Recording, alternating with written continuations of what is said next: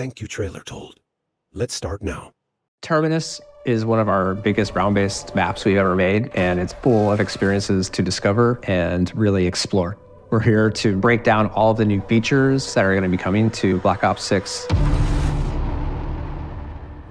Terminus is taking place in the early 90s, 5 years after the events of Cold War zombies. It seemed like a really cool place, like a tropical setting with various little islands out in the distance. It's one part jail and other part secret research facility in the Philippine Sea to just develop weird science. The first thing you're going to see is just everything's dark, really moody. Everything looks shut down. You know something's happened there. We want to set the mood so the player could feel the chaos of the recent outbreak of the zombies. We push the visual a lot, so make it more realistic. We're treating Terminus as a living world, which are just different ways to bring the world to life. Living World is scripted encounters that we've placed in the map to add to ambience. We have these tubes that have zombies inside of them.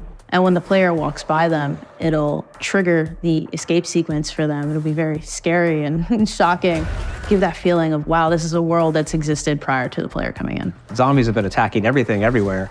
So as you move into these spaces, we're really telling that story. Prison guards are still dying around you. You would encounter maybe a guard being eaten alive by a couple zombies, and then they see you and come and attack you. The zombies, they're gonna range from scientists to security, experiments. Every time you enter a new space, you don't know exactly what to expect. A zombie head pops out as a vermin, and then it eventually gestates and then becomes a parasite. The tentacle trap that's just an awesome trap. The tentacle trap?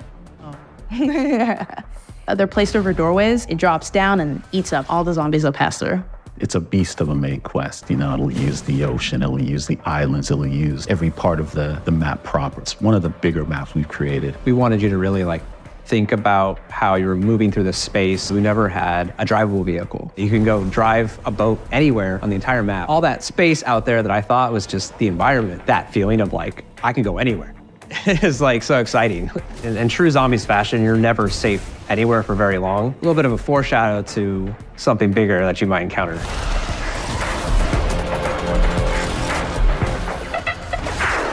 We're really excited for everyone to just get their hands on it in Black Ops 6.